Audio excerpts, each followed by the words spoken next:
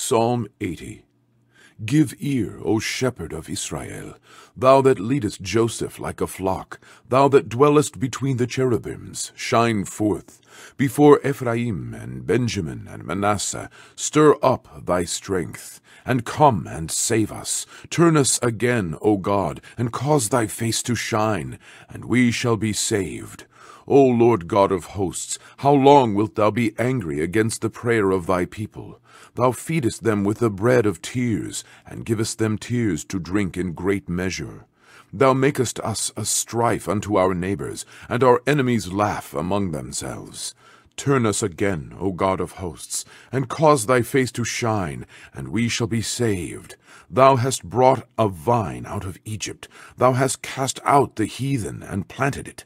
Thou preparedst room before it, and didst cause it to take deep root, and it filled the land.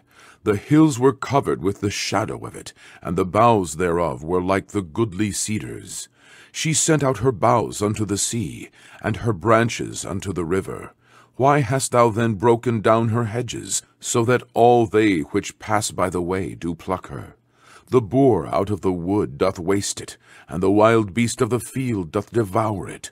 Return, we beseech thee, O God of hosts. Look down from heaven, and behold, and visit this vine, and the vineyard which thy right hand hath planted, and the branch that thou madest strong for thyself.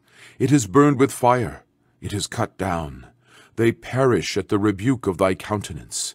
Let thy hand be upon the man of thy right hand, upon the Son of Man, whom thou madest strong for thyself.